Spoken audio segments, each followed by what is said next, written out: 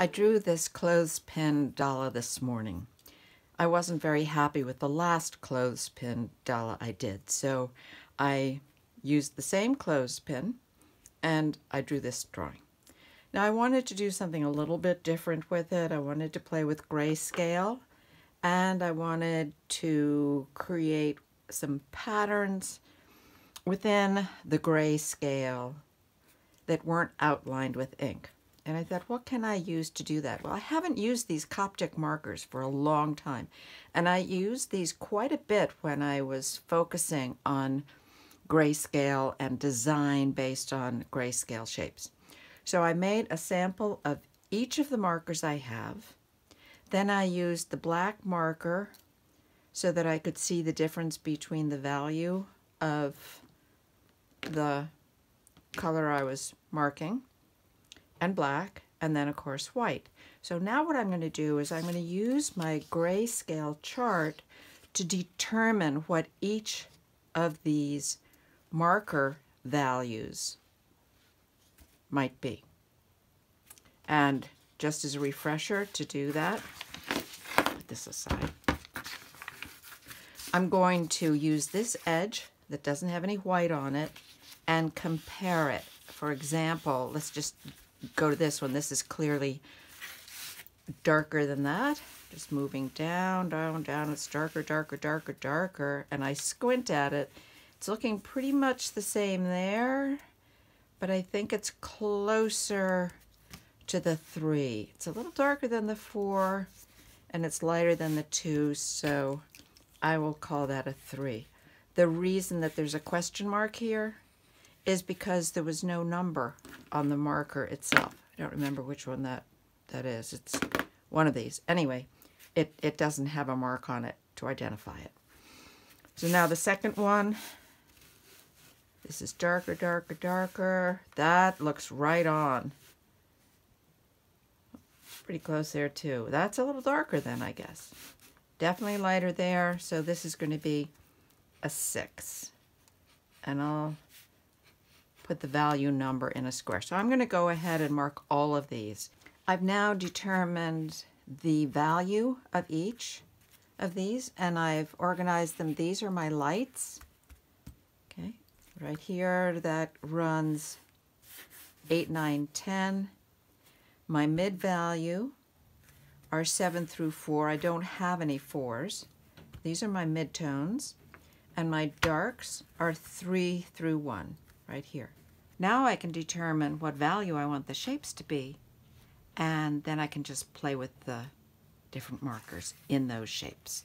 I'm going to use tracing paper so that I can illustrate for you what's going on in my head. I don't usually take this step because I'm too impatient, but it's impossible for you to know what I'm thinking as I add values to these shapes unless I illustrate it for you. So I'm going to do my best to do that. I'm using 3 carbon pencils so that they don't reflect. Pencils often reflect with the video and the film.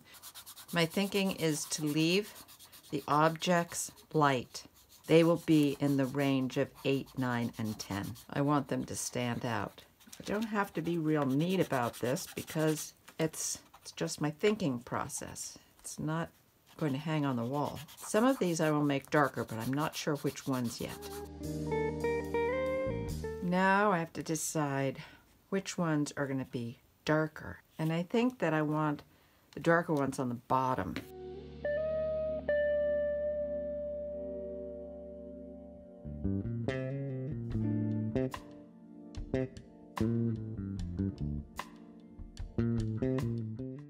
See how that line stands out now? That's pretty important.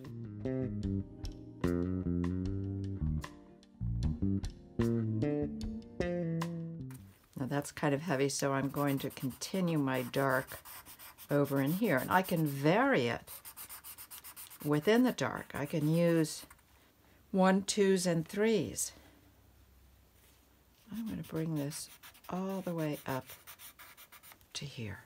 I like movement. So I want my dark shape to carry around the different shapes and not isolate them from one another. I'm using my darks to connect my shapes. I think that this is it now. For my darks, I have all of these to choose from. I have the values of 1, 2, and 3. Values 1, 2, and 3. Now with markers, depending on how many times I go around or how hard I press, the values could come out a little bit different. So this is going to be a bit of an experiment, like most things.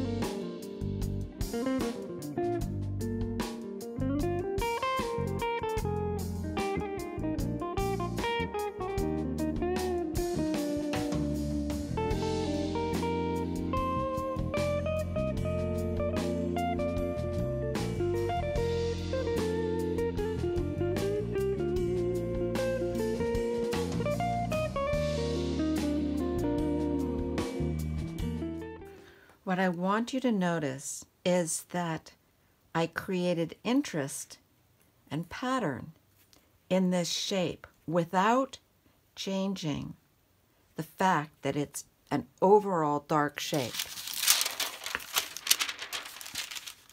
It's a dark shape. This is also going to be a dark shape, but I'm going to switch it out just a little bit.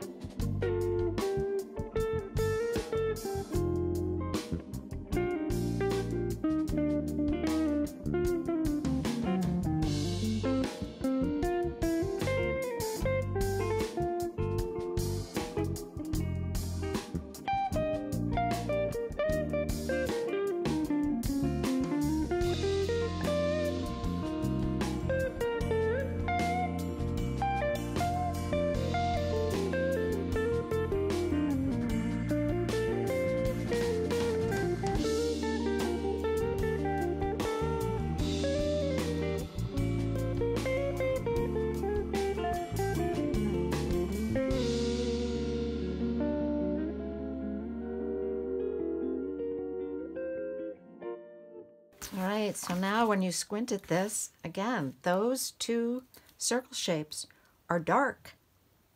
Okay, they're the dark. But look at all the interest in there. And I didn't outline everything, I don't need to, but I used only the dark values. I played with the color. I played with like the warm and cool of it, the brown and the gray. And I stayed right here. So I have my lightest dark and my darkest dark. My lightest dark and my darkest dark. But they're all within the area of the dark value shape. I'm going to do the same thing. This is going to be my midtones.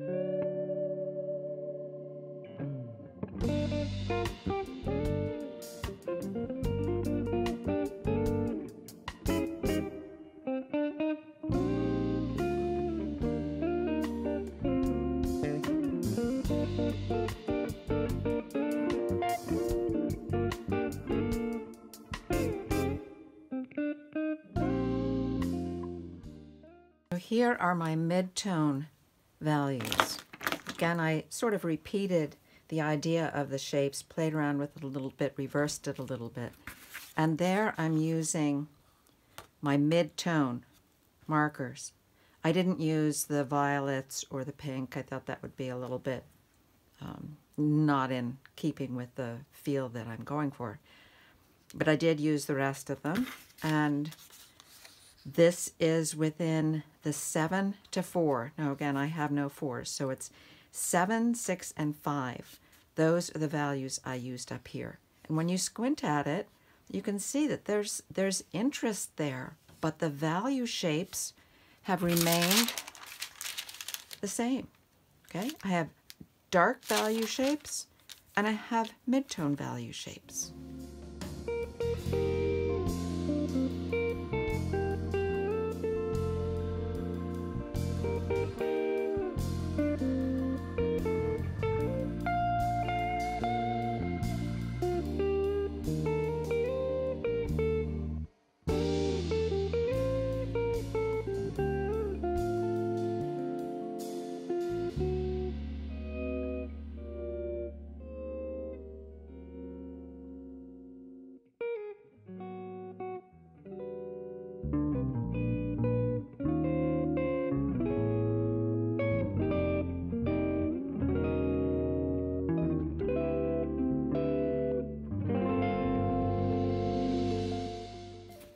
That's it. I'm leaving this white and I'm leaving some of the lines white.